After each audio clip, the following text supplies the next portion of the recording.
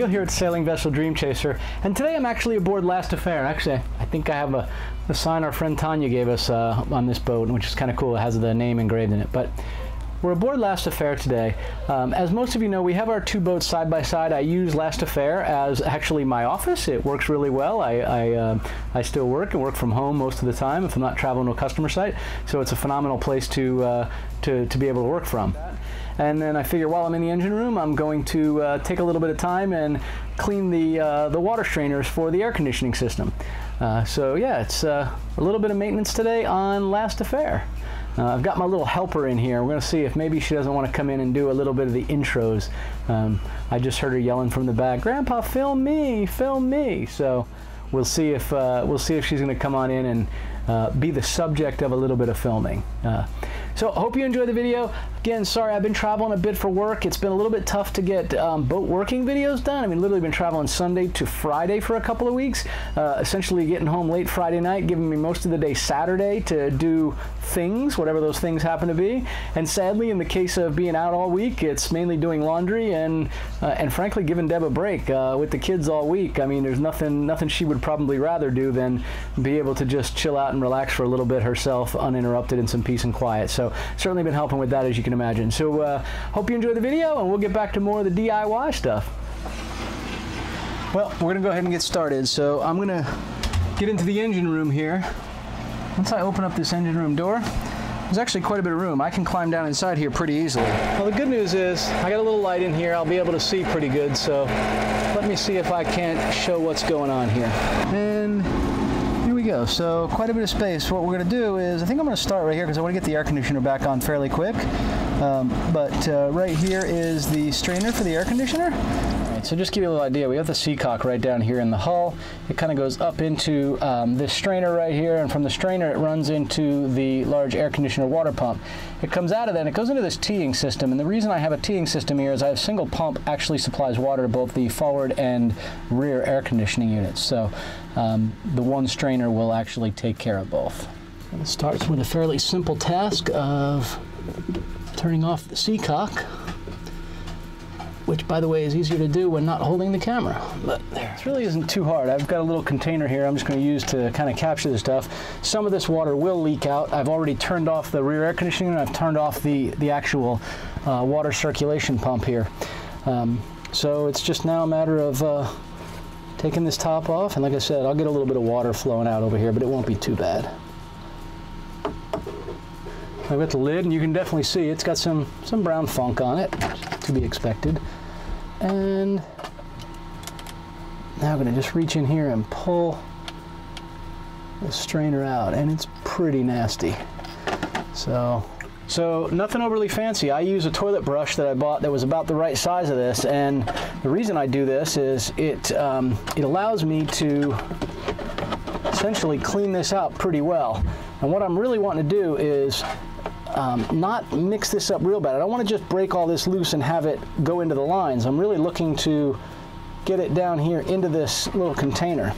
So you'll notice what well, I guess you won't notice because I have this thing too low. What I'm basically doing is just taking this and tapping it right on there and getting some of the gross stuff off of the brush and into that. And that's pretty much it. Just a matter of repeating a couple of times here and running along the top of this too. And when I see the bristles through the clear sight glass, and I'm feeling a little better about the way it's set up here. All right, got a bunch out. Do a couple more runs here. I don't know how well you can see that on the front of the sight glass, but you can kind of see the bristles there, which is good. That's what we're wanting.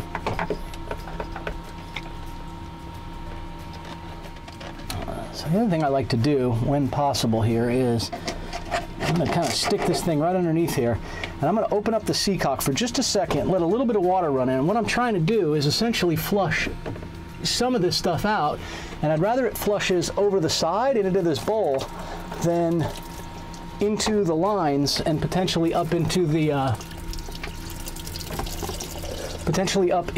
air conditioner pump itself.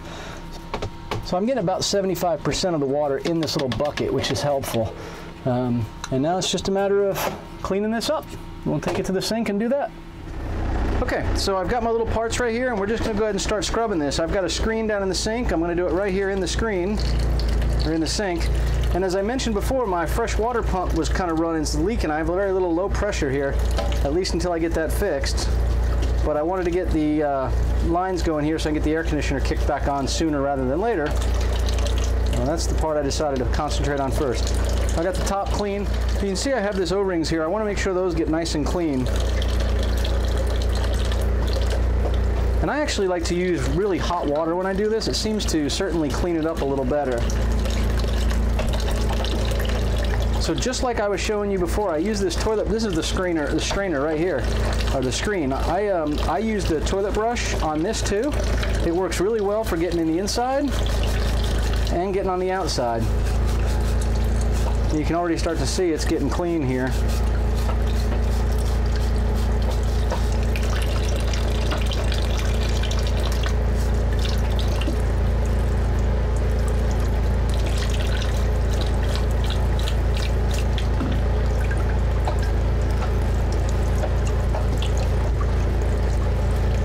I refer to this stuff as the chafunk de funk. It's pretty thick in this river. So I'm not worried about the discoloration and this not being white. What I really want to make sure of is I'm going to have openings here. You watching me? That sounds pretty yucky. Yeah, it smells a little bit, doesn't it?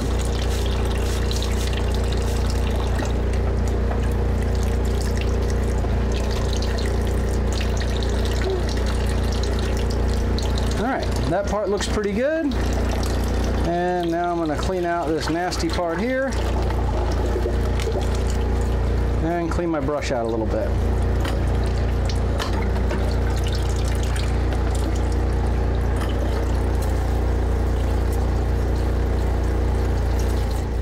Just cleaning this goop out of the drain screen.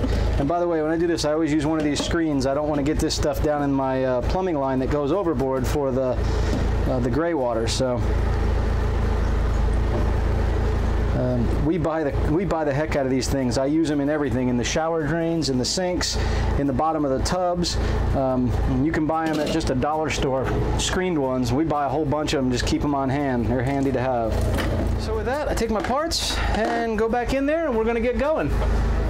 This is probably exactly as you would suspect. It's just a matter of reversing what we've done. So as you know, I've cleaned this already. It's got some water on it, which I'm fine with, but I'm now going to take my screen, put it right back in there. Essentially what happens is the water comes in on this top side, goes down through the screen, and water goes through the screen and it comes out the outside of it and goes into the line. So.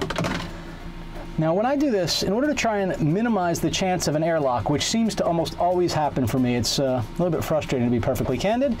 The water level in this boat is about right here. So the pump has to be below water level, but it seems sometimes that there's a little bit of an issue getting air in this line, and I struggle sometimes getting all the air out of it. So what I am going to do is I'm actually going to turn on the seacock just a little bit. And what I'm doing is I'm watching this water fill up in this vessel here, and that's exactly what I want, because I want to make sure I get all the air out of it. As soon as the water starts to flow over the top, I'm going to take this and gently screw it down on here. And the reason I'm doing that is I want to minimize the amount of air I get in here. Now, something that works on Dream Chaser, and I never planned it this way on Last Affair, but I'm going to give it a shot. I'm not sure, can you see that? I have a series of flushing valves here. So as I mentioned before, I have the water that comes out of the strainer right here, and it goes up into the pump, comes out of the pump. I have a shutoff here just in case I need to do any kind of work and I want to cut it off. And then it comes down here to a T. And from the T, I can control how much water goes into the T by opening or closing this particular valve. That goes to the forward air conditioner. This particular valve here goes to the rear air conditioner. So what I should be able to do, and this is what I'm about to try here, I've never actually done this, but it dawned on me that this may work. If I were to shut off both of these and open that valve with the seacock open, if water comes out of the top of this, I should theoretically have all the air out of the way of the pump, thus allowing it to pressurize a little better. So we're going to go ahead and give that a shot. So I'm going to close this valve. I am going to close this valve.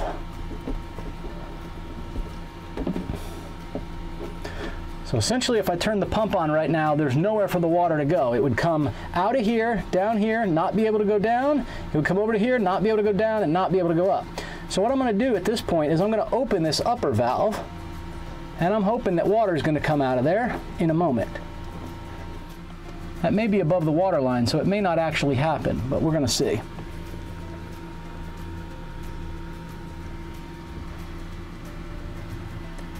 Just opened up the seacock a little bit more, just to see what we got. Now I'm going to open the seacock all the way, and that's what I was afraid of. I am a little bit above the water line, so it doesn't look like I'm going to get that to come all the way out. So I'm going to close this valve, because the last thing I want to do is turn on the pump and have water shooting up into the engine room. And I'm going to open both of these valves now.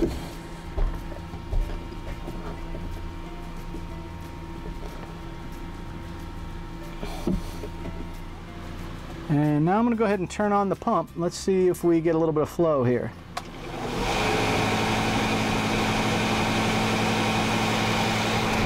I don't know if you can see this. I can see quite a bit of swirl in here. So it does look to me like it's pushing water through. It should be good. So you see that in there? It does mean we got some flow going.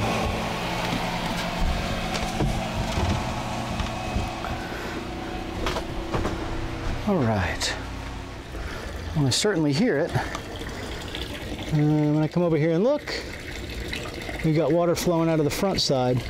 Quite honestly, it's not coming out all that strong, which is a little concerning, but let's see what we got on the other side. I just went ahead and switched the valves, essentially shutting off the valve on the port side for the forward air conditioner and turning on the one to the starboard side. And we can see that one's shooting out of the boat pretty good. A little noisy, but let's see, that's probably enough flow for the air conditioner. It looks good. Go on back down below and check it out. And just open up the panel here. We'll flip on the air conditioner itself.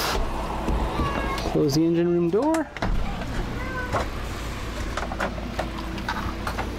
All right, certainly kicked on. It's cool.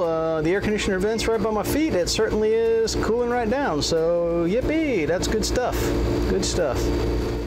But I'm really excited. In about a month or so, Jason and Nikki, previously of Naughty Veterans, I believe the name of their boat is going to be Naughty Ohana, so sailing vessel Naughty Ohana, recently got themselves a Formosa, and they're making their road trip from where they sold their home on their way across to the East Coast, and they're going to swing by, and I'm thrilled that they're going to stop by for a day.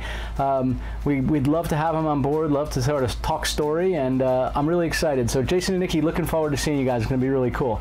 Hey everybody, thanks for watching, and please follow us on Facebook, Twitter, Instagram, or even Tumblr. Please take a moment and go over to our website at svdreamchaser.com to download free resources for cruising and how-to projects. Get your thumbs and mouses ready. We also have a couple of links right on the screen for some other playlists and videos that we think you'll enjoy. Thanks for watching, fellow dreamers.